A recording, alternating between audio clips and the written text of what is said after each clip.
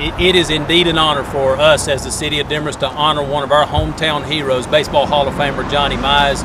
I want to thank Representative Terry Rogers and thank Senator John Wilkinson for helping us push this through the legislature, and it is indeed our honor for us to be able to again honor Johnny Mize and his family for his contributions to this city and for his baseball playing prowess.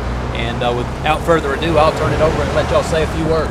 Well, just a quick couple of things. We were very, very proud to introduce this legislation honoring the late Johnny Mize. I had the pleasure of knowing Mr. Mize. He was a great man. Not only was a great athlete, but a great person and a great asset to this community. You know, it's kind of funny. He didn't get elected to the Hall of Fame until a little bit later on. He always had the respect of his players, but that played with him, but maybe not necessarily with the media. And that's why he didn't get the votes in there. But you know, he finally got in, and I think it was 1983, and it was a pretty phenomenal thing. I can remember the excitement still when he was elected, and so we're glad to do this. John, anything?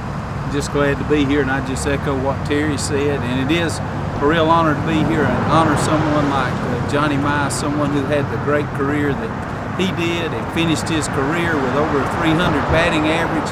As politicians, if we could finish our career with that good an average, we might be in the Hall of Fame too.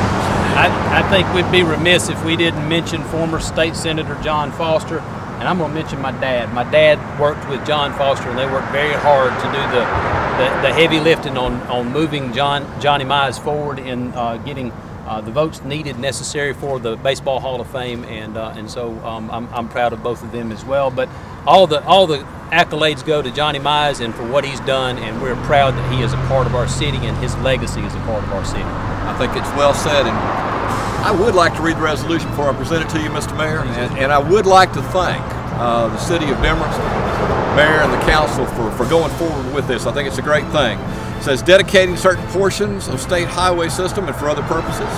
Whereas Mr. John Robert Johnny Mize was born in 1913 in Demorest, Georgia. And whereas an extraordinary athlete, Johnny began his career in Major League Baseball in 1956 with the St. Louis Cardinals. And whereas he went on to play with the New York Giants before retiring from the New York Yankees in 1953. And whereas he amassed incredible hitting and slugging records with a 300 batting average in 9 consecutive seasons.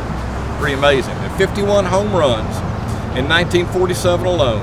And whereas Johnny played in 5 World Series championships and was elected to the Baseball Hall of Fame in 1981.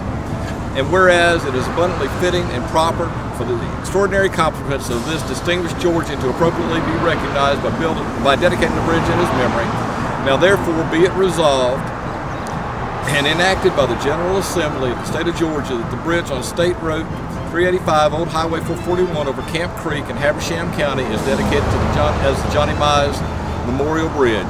Be it further resolved that the Department of Transportation is authorized and directed to erect and maintain appropriate signs dedicating the road facilities named in this resolution. I think that's a good place to stop, and Mr. Mayor, if you'll